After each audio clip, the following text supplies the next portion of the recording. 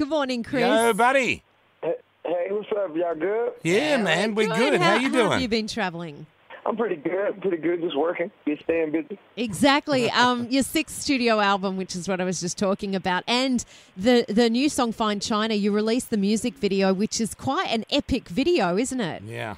Oh, thanks. I just try to, do what I can and try to make something special with the music I make. So in the video, you're dating an Asian girl whose dad is the head of the of one of the gangs, and it ends on a bit of a cliffhanger. You're all pointing guns at each other. Is there going to be a sequel to that video clip? Well, I think for this video, I actually wanted to be more of a kind of movie director and try to make it, more of a suspenseful kind of thing that keeps people on the edge of their seats. So when I did this video, I wanted to kind of, bring that into the same text of saying Fine China, but almost having it as like a double entendre. Yeah. Jackie, I'm surprised that you even noticed that there was some sort of theme in the video clip. Why? Because you're more of a dancer. You dance during songs. You don't sit there and watch a video them. clip. I know, but you. Yeah, last time I was there, you did some wicked moves. I have to say. I'm embarrassed about those moves. Oh, you should be. Yeah, especially in front of Chris Brown, who can really dance. Yeah. You white girls should just stay grinding. Just grind, no dancing. Shake that booty. Yeah. I can shake it. Oh, no, you just got to twerk. You just got to twerk. That's all you got to do. Twerk, yes. Hey, Chris, I was just telling Jackie last week, my new girlfriend and her girlfriends are getting out of their car at traffic lights, and I think this is quite dangerous, and twerking with all the doors open until the light turns green. And I've said, look, don't start this as a trend, and I don't want her doing that because she's my girl and she's twerking at the traffic light for everyone to see. Oh, we call that SLW, SLT, stop light twerking. Ah, so it's a thing. It's already a thing. I don't like it. Yeah, that's called stoplight twerking. You pull up at the stoplight, bust out and bust that thing wide open. I want to see you do that, Chris. Oh, God. Hey, the other day we were talking about songs that have been passed over in the past. Like Britney Spears apparently rejected Telephone, and Lady Gaga, because she wrote it, ended up using it. Yeah. Have you yourself ever rejected a song that you kind of wished in the end, oh, maybe I should have done it because it turned out to be this great hit? Well, I really haven't rejected any songs because usually if I think it's a hit, I'm gonna take it or I'm gonna sing it. But what I have done is write songs and then they come out as singles for me and became #1 songs like Strip, No BS, and other songs. I wrote them for like Tank and Trey Songz and other people. So at first they didn't take it because they didn't get it, but then after a while, I put it out myself and went #1. So yeah, that's the best revenge ever. That's perfect. I'm loving that. So where are you living these days? Are you an LA guy or are you here in New York? Well, I'm back and forth. I've been in New York for like a couple weeks, so I'm mainly stationed in LA, but I try to get back on the East Coast every now and then, so I don't have any rivalries from East Coast, West Coast. Oh, he West Coast now. Yeah, you don't want that. You don't want to start that all up again because that got ugly for a while back in the 80s and 90s, didn't it? All that East Coast, West Coast sort of stuff. Yeah. And God, no one wants to live in the middle because that's hillbilly town. So you got to pick a coast. Yeah, you don't really want to be neutral because really nobody cares. Now, Jackie's not going to care that much, but I got to talk about some what cars you got now because I see you got the Lambo in the video clip. What sort of cars are you driving these days? I got the actual Lambo from the video is not a rental; it's actually mine. So most people use it and use rental cars. I actually got my car in the video. That's the Aventador. That's the Aventador. That one. I love that Lambo. Yeah, I got that one, and I got actually two Aventadors, a gray one and an orange one, and then I have a little Gallardo that I just revamped and I kind of made it like a Hot Wheels toy. Oh, cool. And then I got a couple other cars, but who's bragging? Oh, yeah. Carl likes to do that. No, I love cars. He loves bragging about his cars. Dudes love cars and chicks love clothes. We love our shoes and bags. Yeah, well, we love shoes too. I like sneakers and that sort of stuff. Hey, Chris, you tweeted the other day saying shit is overrated nowadays. What was that in reference to? For me, I just feel like, everything is overrated. Some people, you might go outside and be like, oh, my God, you didn't stop all the way at the stoplight. You stopped a little bit and you kept going. Like, it's overrated. Like, people make a fuss about bull. You know what I'm saying? So that's why I'm like, it's cool. Now, you the birthday, how old? We're talking 24 now, right? 24 years old. Yep. And Vegas is in order, I hear. When? Well, as far as what? Are you celebrating in Vegas? Birthday party? Yeah. Well, I actually have 3 birthday parties scheduled. I got one in L.A., one in Vegas, and one in New York. So we just going to have fun, and I'm just trying to have, the best time and basically celebrate with my fans and all the people that's in the club and the parties because, it's my birthday, but I don't really like to celebrate unless I can have everybody else having fun. Yeah, have you ever had a surprise party thrown for you?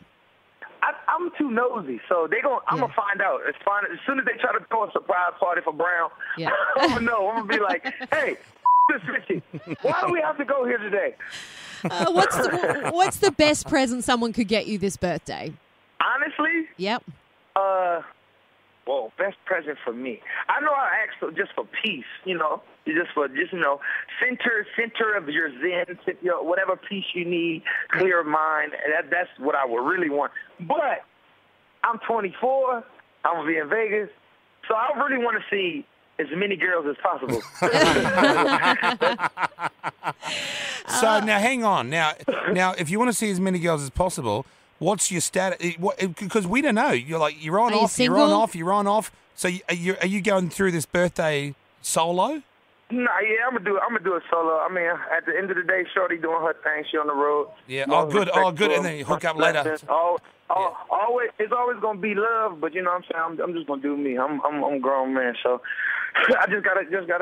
Man, how do you have that conversation? Like, how do you get them to agree to that? Because just to be on a little sabbatical. That's just Chris can do that. I was about to say, tell me when you find out, because I still have yet to. Another thing I wanted to bring up was just quickly. Remember the photo that came out? Your selfie there. Everyone here in the office saw when it. I was naked. Yeah, when you were naked. I was showing my white guy. Now, come on, man. Like that's not. Was anything altered there, or is that what we're dealing with? Oh no, I'm working with a baby monster. Don't worry about it. Oh, you are. That thing's the Loch Ness monster. That's I know. Wow. That was leaked by somebody else, though, wasn't it? Oh yeah, right. If I had that, I'd be leaking it myself.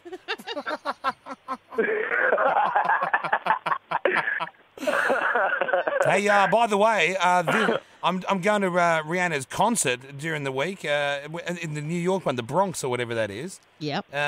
Is it worth? It's pretty dope. You should go see it. Yeah, I'm gonna see it. So, how long do these things go for? These concerts these days? Well, usually if I do a show, it's maybe like an hour and 30. Because at the end of the day, I don't want to drag a show. I want to give you a good show and kind of leave you wanting more. Her show is about the same time, about an hour and 30. So it's real good. All the hits, all the great songs she has, all the top records she has, she does her shit. So I went to the show I think when she was in Staples Center in LA. I came out here, so it's pretty dope. You know how you were saying that you guys are like on a sort of break. I don't know.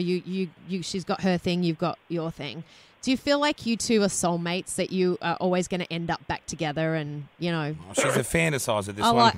I like mean, at the end of the day, I just put it at this, because, you know what I'm saying, one thing I always want to do is never disrespect anybody or put nobody down. So the way I look at it is, I'm always going to love that person, but people have differences and people have different wants and needs. And at the end of the day, she's a young girl. I mean, I can't really be focused on wifing somebody that young, at the end of the day. And I'm young too, so I can't focus on that right now. I just got to step forward and, be a man and be the best Chris Brown I can be, instead of worrying about, whoever else is going to be in my, side pocket. You know the song, I think it's a new release song, I Can't Win. Is that about feeling Whose song like... is it? Yours? Chris's, Yeah, Chris's. No, I mean, well, for me, it's just basically about anything in general. So my music speaks for itself. So whatever you listen to on the song, whatever you take from it, that's exactly what I wrote. Yeah. Man, I don't know if you remember, Chris, but I came to one of your studios a couple of years back, and we sat down and we listened to about 38 songs. I was about 18 or 19 at the time. Yeah, we listened to about 38 songs, and so many different great tracks. You had all those all those big anthems, and you had all the R&B stuff. And remember, we had a big discussion about, you were like, I said you could have 4 albums here, and you said, well, you got your R&B fans and you got your party fans, and how do you figure out what you're going to bring out on each record? I reckon you should maybe actually put out 4 CDs. Yeah, like for me, you know what it is? All my Ozzy fans have been so supportive, and most of the records that I put out, you guys like, so I love that. Yeah. You know, and so, like, America is a little bit more finicky, but as far as this album process, I really went into what I liked and what I wanted to write about and, you know, who I wanted to be as an artist. So I didn't really kind of look at the critics or the genre kind of board to see, okay, is my record going to be on top 40? Is it going to be R&B? Like, I really wanted to be like, whatever music I put out, they're going to have to play it wherever, because this is just going to be a definition of who I am. Yeah. And you're still doing the art, because you were doing all the spray art stuff too as well. Oh, yeah, man. I know you probably can look on the internet and probably see paparazzi pictures of all the paint I did to the house. I painted my whole house, like the whole outside, downstairs, everything. So it's like a big museum when you come here. It's all paint. Awesome. Gee, that'll look nice in Beverly Hills, a big graffitied house. Hey, Chris, before you go, we've got some big fans on the phone who want to say hi and have a chat. Jen, you are on the air with Chris Brown. Go Hi, ahead. Jen. What do you want to say? Hey, Chris, how you doing? How you doing, Jen? Great. I just want to know, I'm sure that you live an awesome lifestyle. I'd like to know, what is the most extravagant thing you've ever bought yourself? Yeah, good question, Jen. Wow. Now, usually when I go on and answer the question, I'm gonna answer it for her, but I hate to brag because everything that I get is from my fans. Everything that I've accomplished, every earning, every money is because somebody said, we like Chris Brown, and they went and bought my CD and they went and loved me. You know what I'm saying? So everything that I do have, I have to thank my fans for. But the most expensive thing that I have on myself, I bought a $100,000 Audemars, just a watch. Oh, nice. That's now my cars are different because they're bigger, but that's just like something you don't really need to waste your money on. Yeah. So I kind of did that. Yeah, it's just one time thing. I won't be buying 3. Exactly. Martine, what is your question for Chris Brown this morning? Go, Martine. Hi, Chris. How you going? Love your music. Hey, thank you, man. My question for you is, what do you find most attractive in a woman? Honesty. Cool. Honesty. Cool. Yeah. I was going to say I find myself most attractive in a woman. Oh, hey, me too. Okay, Kate, go ahead. I'm most attractive in a woman. Right. The last one here, Kate, you're on with Chris Brown. What's your question? I want to know if it's true whether you had sex in the first class on an aeroplane. Oh, yeah, I heard that too. Yeah. You did it? It's true. I'm a nasty little boy. Wait, do you reckon the hosties knew what was going on there? Knew they were in it. Nah, because I was pretty quick. I ain't even gonna front. I kind of, it was kind of quick. It wasn't an all-nighter. It wasn't one for the record books. It wasn't one for the record books. Well, Chris, man, look, if you're in New York, give us a buzz, buddy. Nice to talk to you. The new single, Fine China, is out right now. The album X is out July 16. Mark it in your calendars. Go and get it off iTunes. Nice to talk to you, buddy. Hey, man, it's a pleasure. Anytime y'all want to talk, I love y'all, man. I appreciate all the love. We love Thanks, you too. Chris. Chris Brown, this morning here at the Kyle and Jackie O Show.